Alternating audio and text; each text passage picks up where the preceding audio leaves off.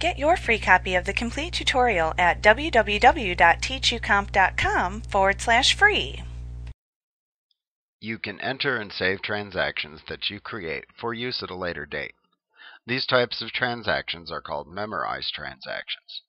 Peachtree can memorize and save quotes, sales invoices, purchase orders, payments, and general journal entries that you make frequently, so that you can use them again in the future without having to retype them in their entirety. When you use a transaction that you have memorized, you can still edit the information within it so that it works for the particular situation. In that way, they're more flexible and usable while still saving you typing time. The first step is to create the transaction that you would like to memorize. You will have to use the Maintain Memorized Transaction Type window to do this. You can access it by selecting Maintain from the menu bar, then rolling down to Memorize Transactions, and then clicking on the type of memorized transaction you wish to create.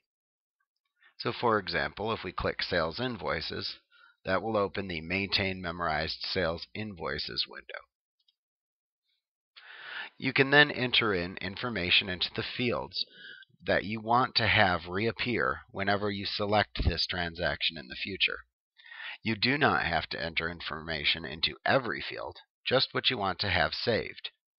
You will have to enter information each time you select this transaction in the future for fields such as invoice number and date. Now once you've created the transaction, you simply click the Save button in the toolbar at the top of the window to save the memorized transaction information.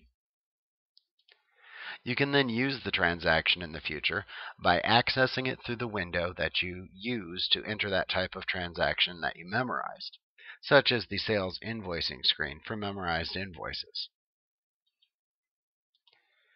Now here, just click the drop-down button that appears next to the List button in the toolbar, or the Open button if you're using Peachtree 2003 through 2007. Next, click the Select button in the drop-down menu that displays, and Peachtree will then show you a listing of the memorized transactions that you have created for this type of transaction. So just select the one that you want to use, and then click the OK button. The memorized information for that transaction will appear within the form. You will then just have to add in any unique information that you need to complete the transaction, and then simply click the Save button to save the information.